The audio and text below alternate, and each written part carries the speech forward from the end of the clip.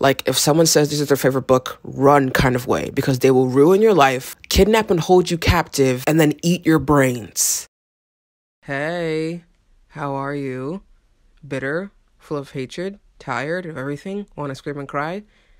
That's good. That's good. No, that's good. Because boy, are you in the right place. This week is dedicated to the girls who are just the most unhinged, crazy, evil, either have never dated or hop from relationship to relationship and cannot hold a single one down. Female manipulator, crazy high standards, borderline deranged, eldest daughter, bitter, was bullied in high school, very intentionally superficial, absolutely undateable, worn down and scorned, basically insufferable, commitment issued, borderline femcels.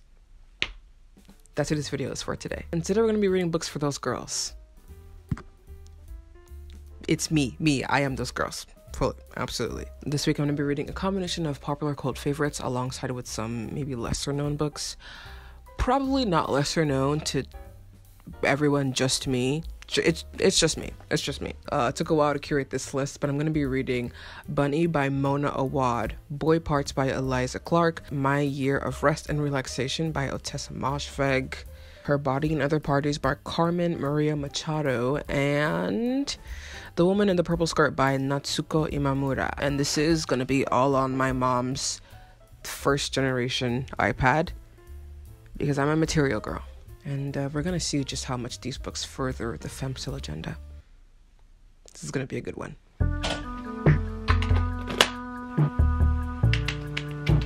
Oh, I look terrifying.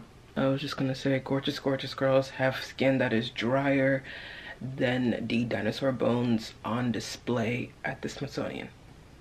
Good night. Hi. Full disclosure, it's been about 2.5 weeks. I have new hair.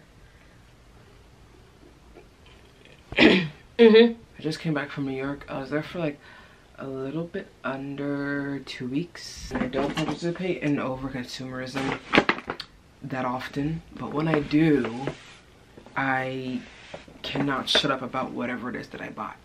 So I'm gonna show you. I'm gonna do a haul. This feels like 2013 YouTube. It does. Me being like,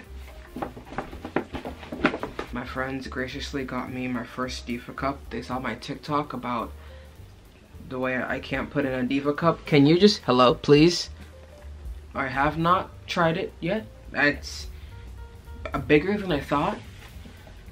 So I got this pair of sunglasses from Beacon Street Vintage. It's in downtown Brooklyn. It's not giving it's not giving Brooklyn realness anymore now that I'm back home. It's just not, you know what I mean? It's not giving it. These look crazy on camera. I promise I don't look that crazy in person. Wow. Why did I buy these? Why did I do this? My friends and I visited the Strand, I think like 2 times, and I got this beanie. My friends say that this is blue, but comment what color you think this is, because this is green. This is fully a green beanie, right? I mean, right. Oh my god, my battery is dying. I only have 2 more things to show, I promise. I got these 2 moleskins. This one is like a plain one just for writing. These are both unlined because I'm a grown-up. I'm a grown-up and I don't need my pages lined. And this one is a sketchbook. Have I sketched in years? No. Am I really, really bad at it now and almost developing a fear of even drawing the simplest thing because I'll be super self-critical? Yeah. I got this nevertheless. It's in red. I think it looks good. I have a journal that I haven't really written that much in. Hang on, let me see if I spent like hours making the cover. And it is still cool. I wrote on it quite a bit, but something about this is a lot more refined and adult to me. Oh, I found the Diva cup. Oh my god.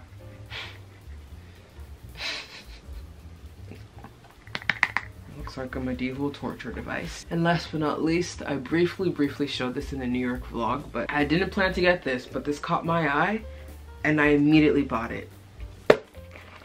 Look at this. Oh my word. It's like not as, I guess, basic or plain as like a regular bag, but it's not as flashy, and it's a little bit understated, a lot more understated than a designer bag. I also need to start getting like big girl bags and not like totes and like backpacks and like Carhartt bags, you know, so I'm very excited. My knees hurt. I've been sitting on my knees for hours. Oh my god, not hours, but I gotta go. Bye. Update on Bunny by Mona Awad. I finished it this morning.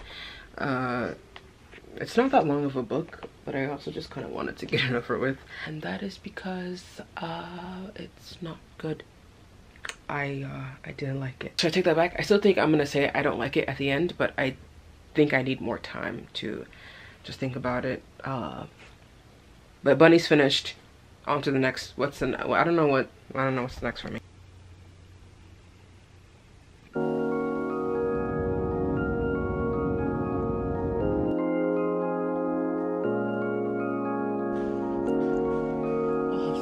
This is the general boarding announcement for Punta Cana, flight 1973. All ticketed and confirmed passengers.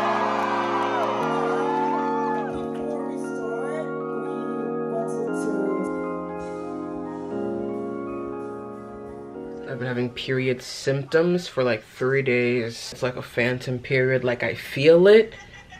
I feel like I have it. I'm just not like menstruating right now. I'm gonna read. Let's read.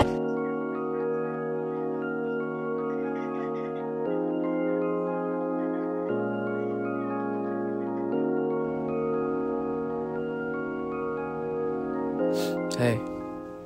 How you doing? Bitter? Sad? Scorned? Still? Of course you are. This is a way of life. I feel good, partially, because these allergies are going through the death of me. They're actually going, I'm gonna die. But I feel good. I'm ready to discuss and to rant. I'm gonna try to not ramble so much when it comes to this portion of the video. I spent 10 minutes talking about 3 books in my last book video. Shut up. Conciseness. Ever heard of it? I read 5 books in 4 days to make this upload date. My mind is racing at 1,000,000 miles per hour. First book, Bunny by Mona Awad. This book is weird. It's wild. Think Mean Girls meets Heathers meets Jennifer's Body. This book feels like a meth-induced fever dream. It has some difficult twists at some points that can be hard to keep up with if you do not pay close attention to the story. Okay, so the story is about a grad student named Samantha who virtually gets indoctrinated by the girls in her writing cohort who call themselves Bunny, who call each other Bunny. And the closer she gets with them, the more secrets she unravels and the weirder things get. Okay. It's difficult to get into the book without spoiling it, but it definitely has themes of the nature of female friendships, or fake female friendships, I should say, mob mentality, hive mind, loneliness, and most importantly, I think the warped realities that we produce due to unresolved trauma. The protagonist, Samantha, is very troubled. She's written pretty relatably, very skittish, very unsure of herself in pretty much every aspect of her life. Reading this reminded me of the way the thought of speaking to the popular girls when I was in middle school made me physically ill. And I did lie. I did lie in order to seem cooler. I lied a lot. I'm sorry that I can't explain this book much better. It's something. I feel like if I say just one more word about it, I'll spoil it. There are so many plot twists. I don't know if I hate it or if I love it. Like I said, it can be really hard to keep up with. I think this book is for the girls who don't mind calling themselves losers, who don't have a lot of friends, objectively lonely. Yeah. What does it read on the femcel scale? How much does it appeal to the femcel agenda? 5 out of 5. 5 out of 5. Down. Okay, next, The Woman in the Purple Skirt by Natsuko Imamura. This book is a trip. So the entire POV is set from the woman in the yellow cardigan, who is not only watching but stalking the woman in the purple skirt, who also happens to be her neighbor. You're quite literally in stalker mode. It's creepy. It's creepy. It's creepy. The story calmly progresses. The narrator kind of notices and fixates on the woman in the purple skirt's imperfections. Like her hair is really dry and brittle. She can't keep a job, etc. And she begins to shape the woman in the purple skirt's life with these anonymous gifts.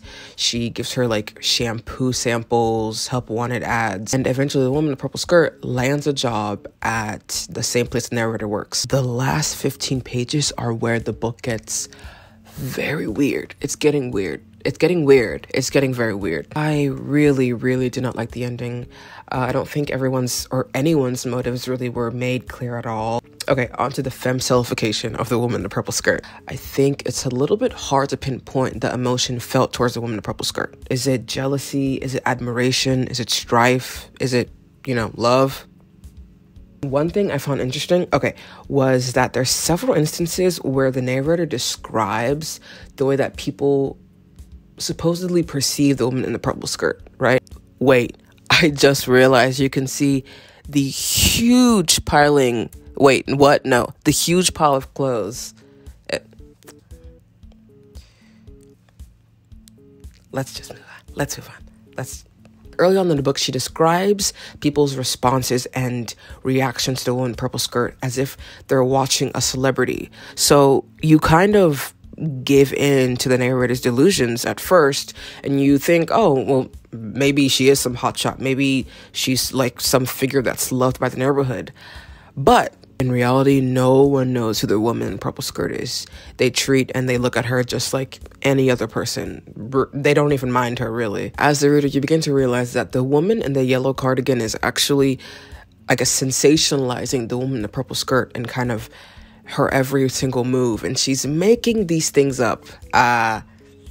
It's kind of like sad and crazy to read. You're like, what? I think the themes of being a femcel are very strong in this one. Very strong, very strong. Specifically the, I guess, whirlwind of emotions that's involved in observing another woman who may be objectively more successful than you are, objectively more beautiful than you are. It's less as much dissecting the parts that you lack in, although that is a prevalent component, and more, I guess, becoming obsessed with the figure who has society's standards of beauty, personality, likability so down packed. You know what I mean? I don't know. It kind of brought me back to middle school when I would observe the popular girls and try to figure out just what made them so beautiful and so likable and, so not disgusting to look at like I was. I liked the book since it was a super easy read. The plot is kind of aimless, but I would recommend to read it if you get the chance. What does it rate on the femcel scale?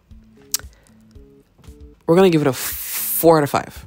4 out of 5. Yeah. I understand Imamura's writing style. I do. But I think if it ended in a way that was even just a little bit more captivating and matched one of the motifs that were mentioned earlier in the book, 5 out of 5.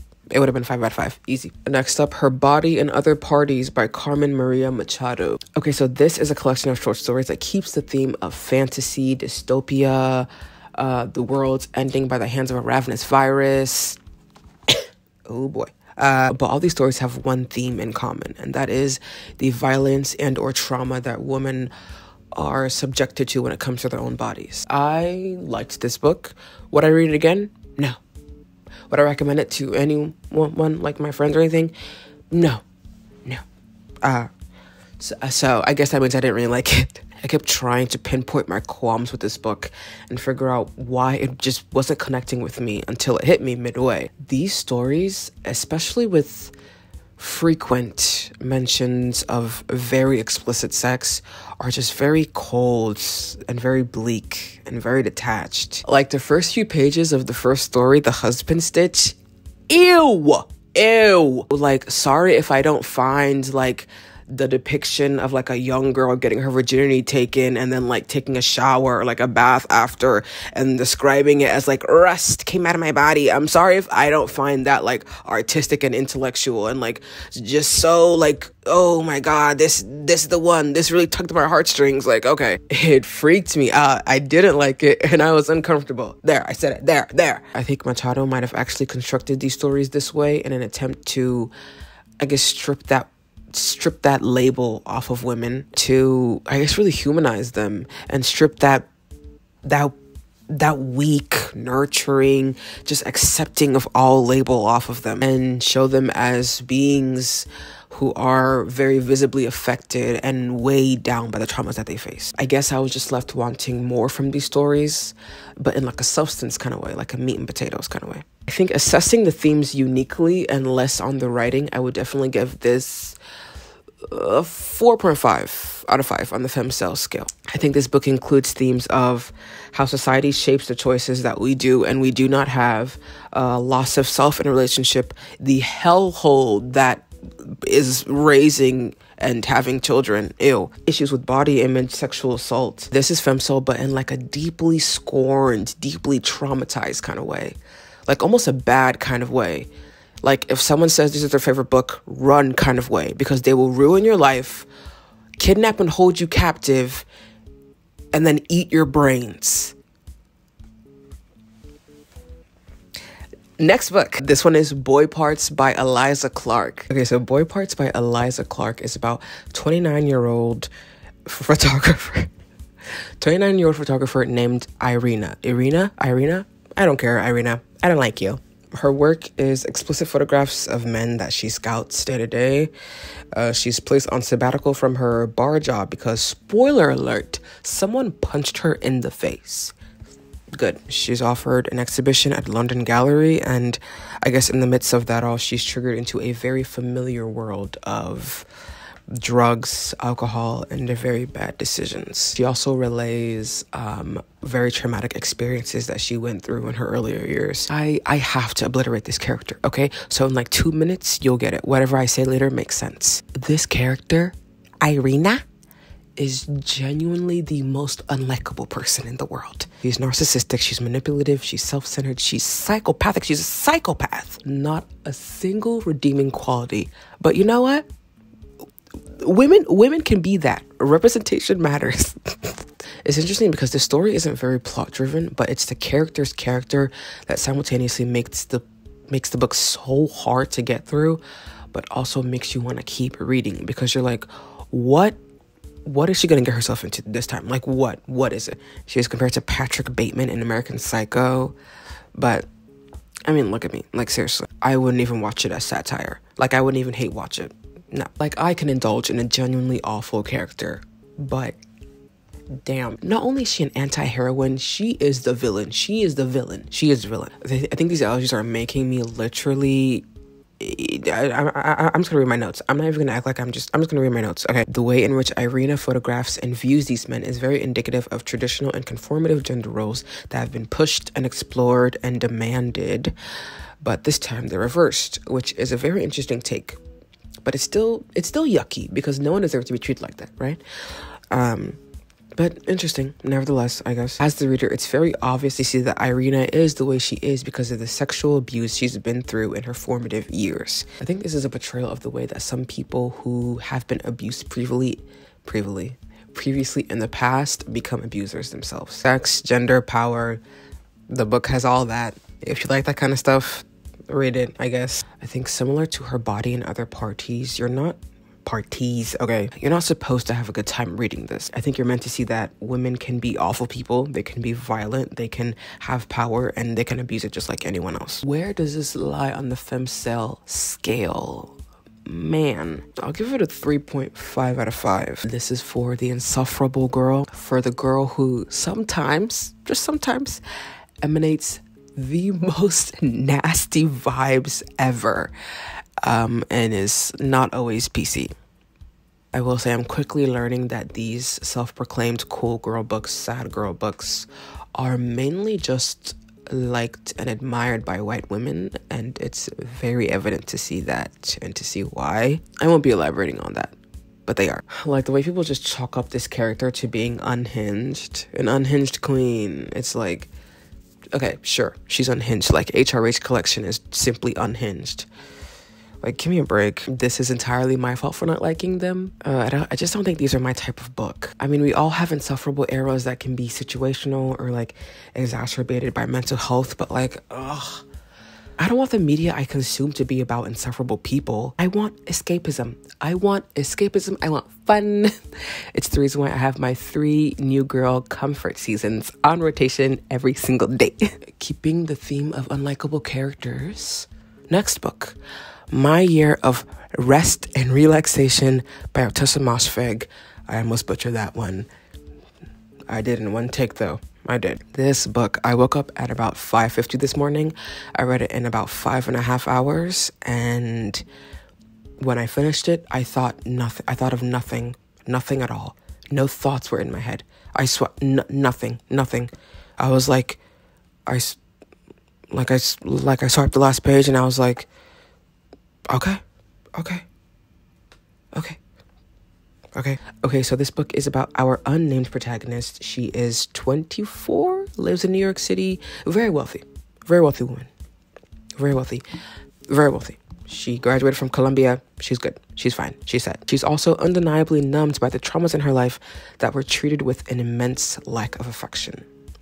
So in order to go through some sort of metamorphosis, in order to have a new life, she calls it, in order to rid herself of her miseries and anxieties, she plans to sleep for an entire year, right? Not a year straight, like I thought, not like a coma, which is what I thought, but just to sleep, really do nothing for most of the day, but to sleep for a whole year, to hibernate with the help of sleeping pills. Now, one of the reasons why I pseudo-enjoyed reading this book and why I didn't find the character to be so incredibly annoying, I wanted to blow my brains out, was because I love to sleep. I love to sleep. I love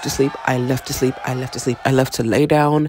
If I am just even the little bit like the least bit tired or have the least bit amount of time, I will lay down and sleep and regenerate. I love to sleep. I'm a girl who loves to sleep.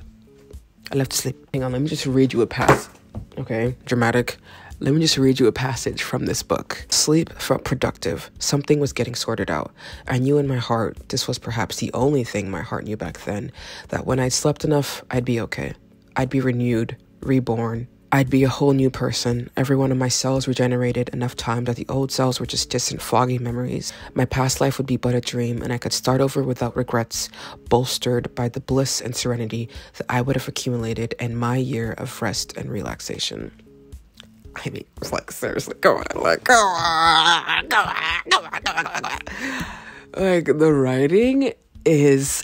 Ugh. When I read this passage, I was like, I know that one. I don't have much to say about the book itself.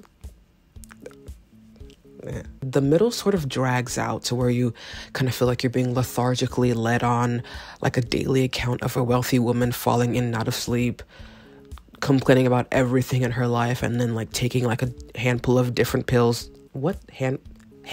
Okay, oh my God, a handful of different pills each and every day. Like I said before, I loved the writing style of this. I kind of loved how much of an asshole she was, how numb she was to everything. And that's only because I think that is an accurate depiction of depression, how monotonous it is, how lethargic everything feels, etc., etc.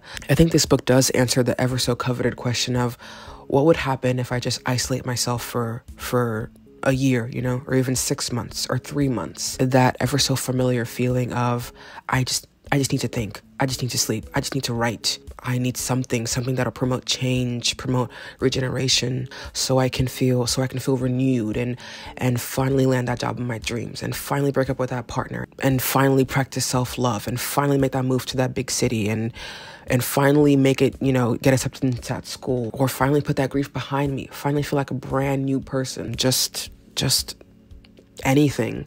And I think that's a feeling that almost everyone is familiar with. This is the book for the girl who alienates herself, who puts her friends through worrying about her isolation. This book is for the girl who at times is so engrossed in herself and her pity and her suffering and her despair and her depression, and at some times is the worst person in the world. That being said, I have to say it because I'm a negative person at heart.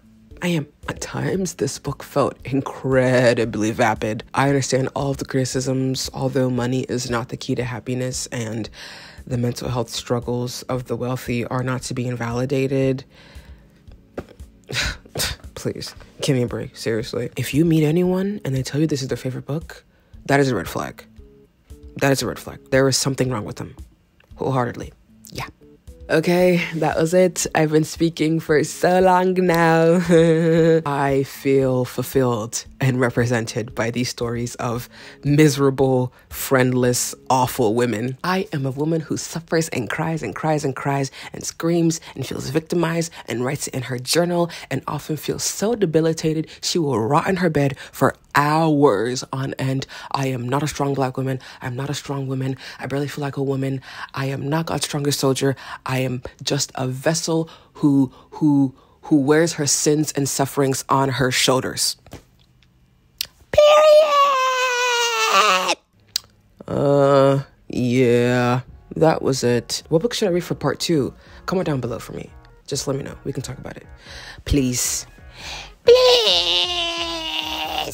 Bye.